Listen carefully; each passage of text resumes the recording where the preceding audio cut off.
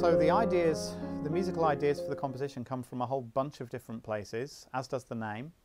And they were just all things that were bouncing around in my head, in my life at the time.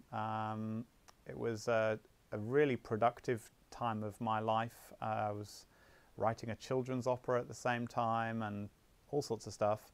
I was working on some music software with a friend who I had made sort of via correspondence, working both remotely for a company, and she was in Vermont in the US, and she's one of the people who the piece is dedicated to. It's also dedicated to the horn player who played it the first time, who it was written for.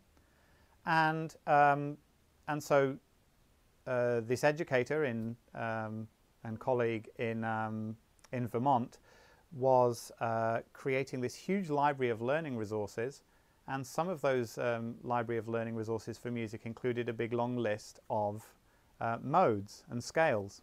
So if you've ever looked in Sibelius, it's got this thing called the Sibelius Worksheet Creator. That's Sibelius software, the computer program. And inside the Worksheet Creator, there's a whole list of modes.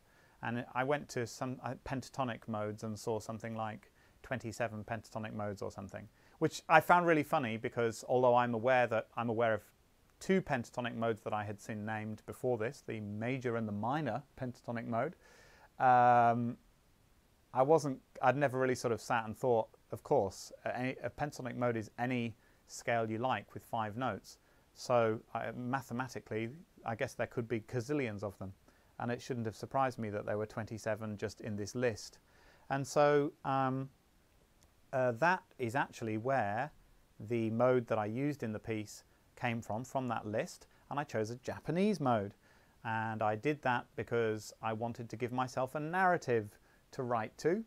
And so the narrative that I was writing to was about a character in a book called Kaede, from a book of a series of books by Leanne Hearn.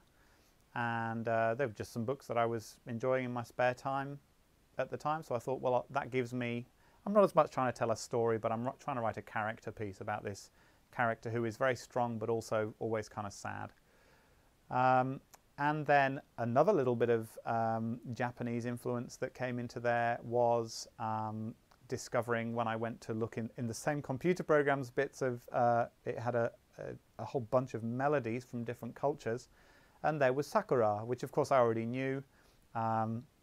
Cherry Blossom song for kids. I think that I played it very badly on the violin some years earlier.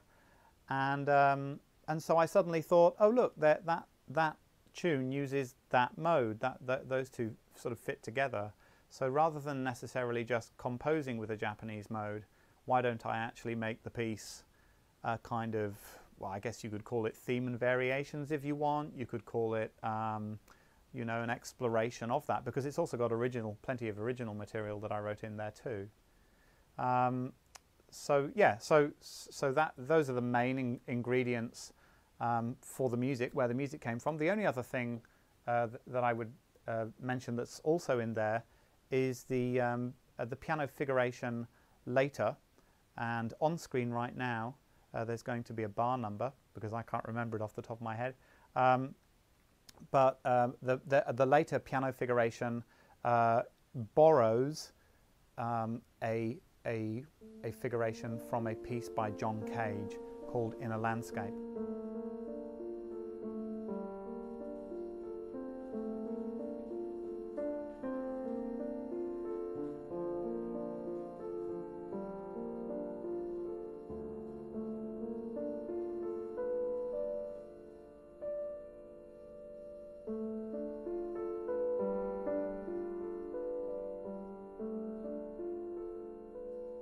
Skempton was a great influence on me, and that he himself was influenced by the experimental movement right back in the late 60s and early 70s. And John Cage was in many ways the founder of a lot of that thinking. Really super interesting guy.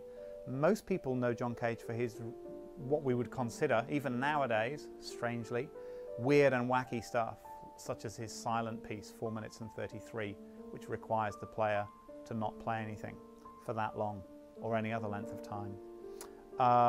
Or some of his what we call aleatory pieces, if you like, totes random. So pieces where you roll dice or do other similar random processes to choose what's going to happen with the sound.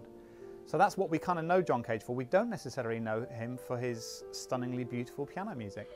And I had known him and read, not only listened to his music and studied his scores, but read a lot of his books. He's an incredible writer, an amazing poet as well. And it was utterly shocking to me to discover in my early 20s that he had written this amazing piano piece as well, many years before he then stuck paper clips and plasticine and all sorts of other things inside the piano keys as he explored the idea of the prepared piano. So he's just a man with so many ideas that I wanted to take one little idea of his and put it into this piece too. And so that's where I haven't actually taken anything out of his piece, but what I've done is I've looked at how the piano part, the shape of the piano part works at the start of that piece.